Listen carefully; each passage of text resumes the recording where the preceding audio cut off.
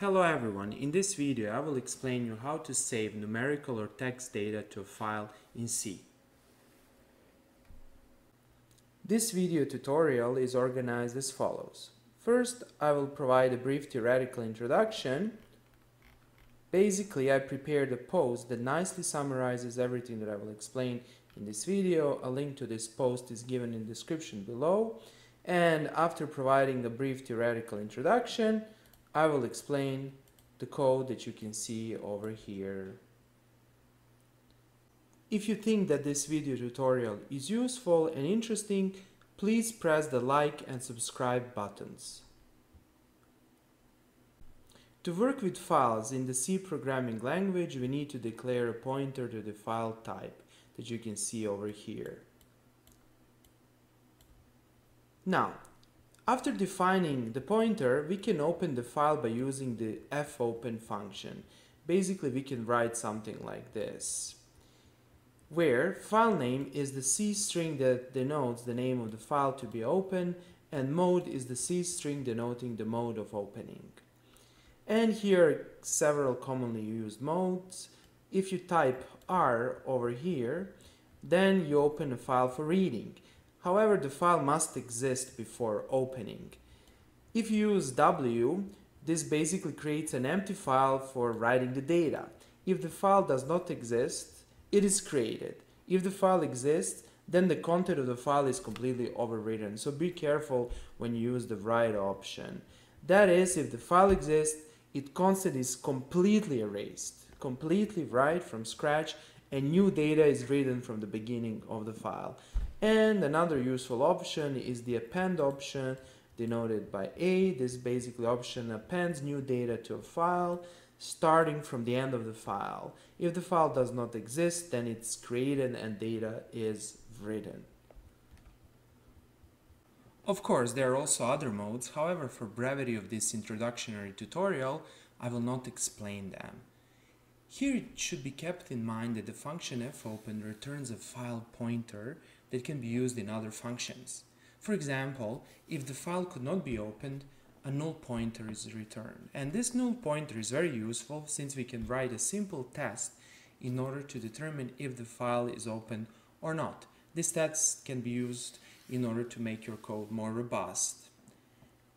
Now, there are many ways to write the data to the open file. For example, one option is to use the fprintf function, and another option is to use fputc function. And once we have completed the writing task, we need to close the file by using the fclose function. So fopen is used to open the file, and fclose is used to close the file. And your code should be written between fopen and fclose functions. So here's the C code that can be used to write the data to a file. This code will basically open the file called datafile.txt. It will write some data and it will close the file. The first step is to define a string literal that denotes the name of the file. Then, here I define a counter that's used in this for loop where I print the data to a file. Okay, and here I open the file. I give the file name, that's the string literal, and I set the writing mode to write. Now, here I test if I opened the file or not. If I did not open the file, I simply print the message could not open the file and I return 0. I exit my program. Okay, and here in this for loop, basically I write data to my file line by line. So what do I write? I basically write two columns. The first column is J, is the counter starting from 0 until basically 9. The last value is 9 over here. And the second column basically represents 1.2 times J. This is the value that I write in the second column. And you can see how my data is being formatted. So this whole code line will write one line in my file, and then you will start from the next line. And once I've completed this task, I close my file and I return 1. Okay, so let us compile the file. I click over here and I click on Run. And of course, my antivirus program is complaining. Since it's executable file, I executed my program, and let's see what happened. So you need to find the folder where your program is stored. In my case, the name of the program is writedata.c, and here's the data file. This is the text file, and you can see the data over here. You can see how it's been written. Now compare this part with our code, and you can see how the data is being written over here. First column is basically our counter, and the second column is the value that's over here. Okay, so let us modify this code in order to append the written values. So over here, I will change this mode parameter from W to A, and I will simply compile my program and execute it.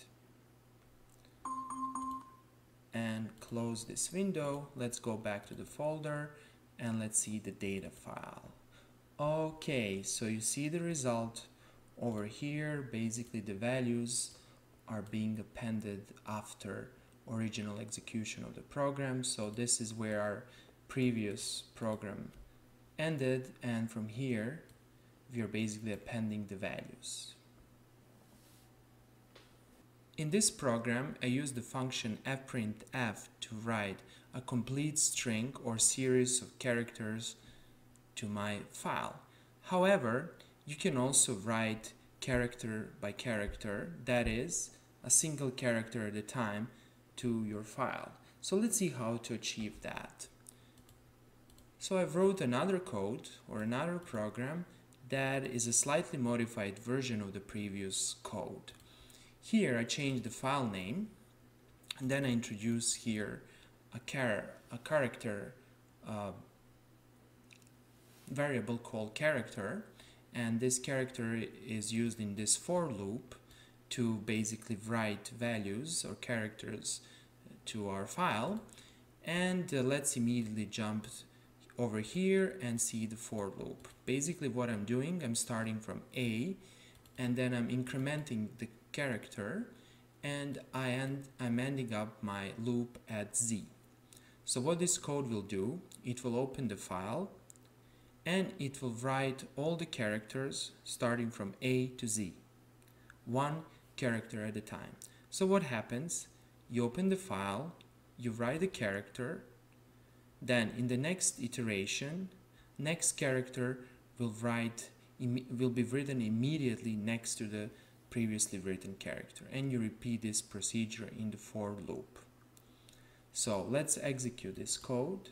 Let us first compile it and let's execute it.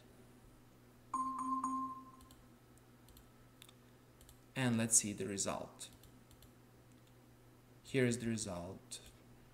First character A and the last character Z. Okay, that would be all for today.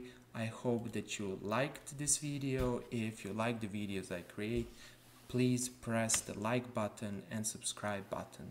Thank you very much and have a nice day.